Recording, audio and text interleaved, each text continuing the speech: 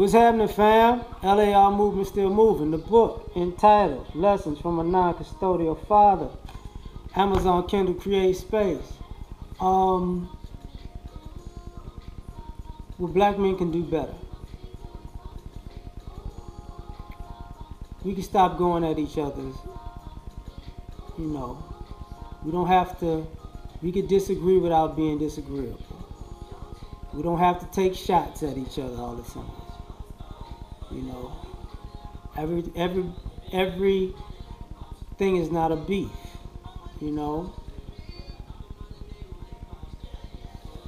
There's no reason to get slick with people and then act like you didn't do it when everybody could see you did it.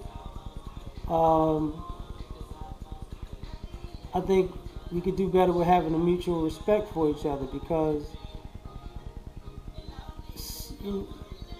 and I'm talking about some of the negative things, because there's a lot of positive things that brothers have done on and off, on YouTube, off of YouTube, that I commend. But right now I'm talking about things some of us could do better. And respect is one of those things. You shouldn't talk crazy. How you talk to a person face to face is the same way you should be able to talk to them online. But I see too many people talk crazy online, and it's like, I don't think you would say that to that person's face, especially in that way. I don't think you would be that condescending. I don't think you would be pushing buttons looking for a fight, because you probably get knocked out. So, why do that?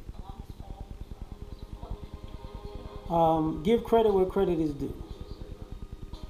I think we could do a better job of that. I think we could do a better job at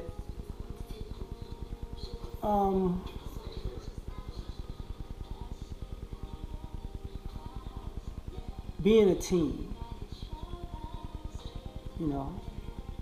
Whether it's in front of the scenes or behind the scenes, it really doesn't matter.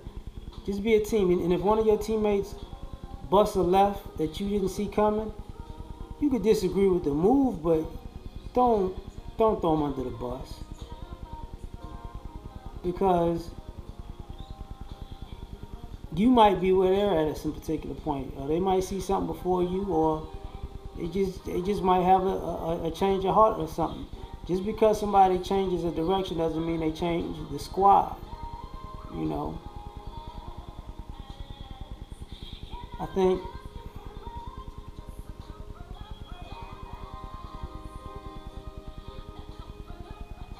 we could do a better job of listening to each other.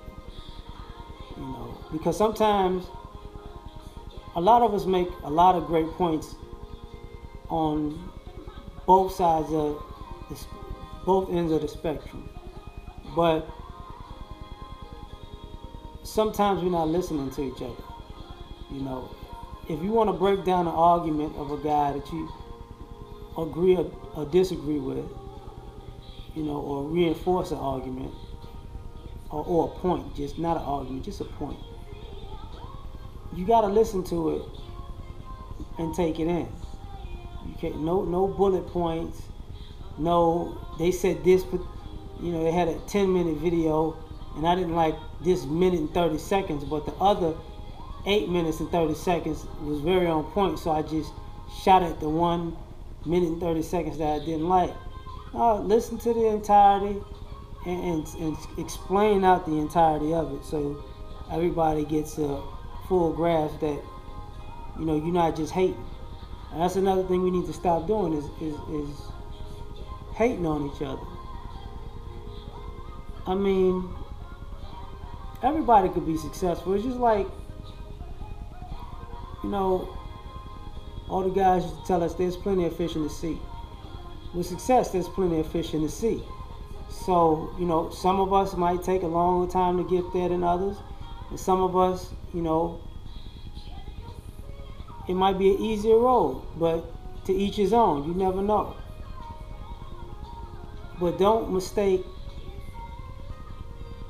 some people might have a big success and some people might have a big impact, you know.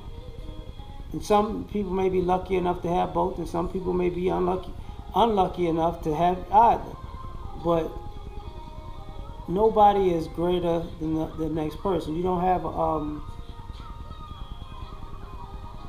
a monopoly on life like that.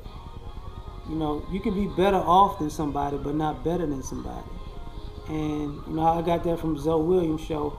I was looking at her show recently, and I think we could do better with that. I also think we could do better with exuding leadership, because to quote unquote be the leaders of the community, or show people what we're supposed to be and how we're supposed to act and how we're supposed to cooperate, we have to stop being so easily offended and quick to just pop off. Sometimes it's good. You see something that was out of left field, that probably was wrong. Sit back on it for a second, calm down, and then approach it. Don't just pop off. Everything doesn't need an immediate response, because if we pop off, we can't complain about the women popping off like that, right? You know, and they're not seeing how sitting back and being rational for a second. If we're saying we're logical and less emotional, we need to be logical and less emotional and more rational when it comes to handling our conflicts. I'm gonna stop it there. Like I said, I'm making shorter videos, so peace.